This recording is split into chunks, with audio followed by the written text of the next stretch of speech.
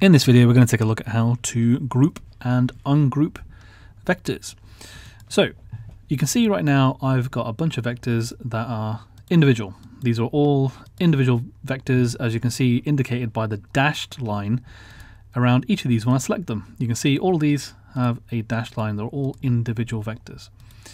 Now, what I can do is group these together. So let's say I want to keep all of my text together so I can have them all in one place and move them around. So if I ever want to move my text around because I want to maybe move this up or down in my outline for my sign, I can actually group them together. There's a couple of different ways I can do this. Now, I can come over to the tool over here, which says to group the selected objects. Now, if I click that, you'll notice what it does is it groups together all my text. So previously, I couldn't move them all together, but now I can move them where I want to go. I can also use the handles here to adjust my text all together as well. I can also use the transform tools now to manipulate my text all as one. Now if I Control Z that, you can see the difference, because previously if I clicked on the text, it'd only move just the one piece of text, whereas when they're grouped, I can highlight, click them, and they have a solid line which indicates they're grouped, and I can move them wherever they need to be. Same with layers. You can see here I've got a different layer with my diamond.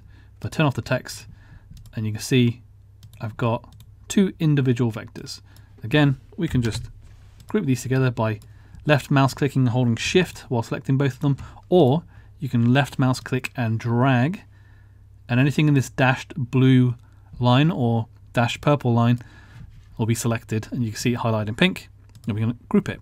Similarly, we can actually ungroup this. So if you want to ungroup it, you can click this button here to ungroup these vectors, and they'll become individual vectors again. You can also do Control Z after you've grouped a bunch of vectors. So you can see if I group them and press Control Z, I can ungroup them. And you can see I can also ungroup them using the option here. If I group them together again, but this time I'm going to group them using the shortcut key for G on the keyboard, and I can ungroup them using U on the keyboard. Now I'm going to group them again, but this time I'm going to right mouse click on the vectors, and I'm going to choose to move them to another layer. I'm going to move them to the text layer.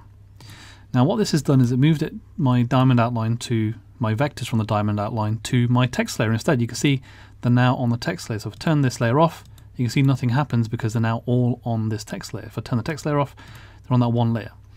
Now, importantly, you'll notice if I have these selected, and when I go to ungroup them, if I right click the vectors and I go ungroup, you'll notice I now have two options. I can ungroup them back onto the original object layers, or I can ungroup them onto this layer. So if I ungroup these vectors onto the original object layers, what that means is they will go back to their original layer. So let's have a look at what happens. So let's click that option here, and you notice they're now ungrouped, but more importantly, they are now back on their original layer. If I turn off the text, you can see they're back on that diamond layer. And that covers how to group and ungroup objects.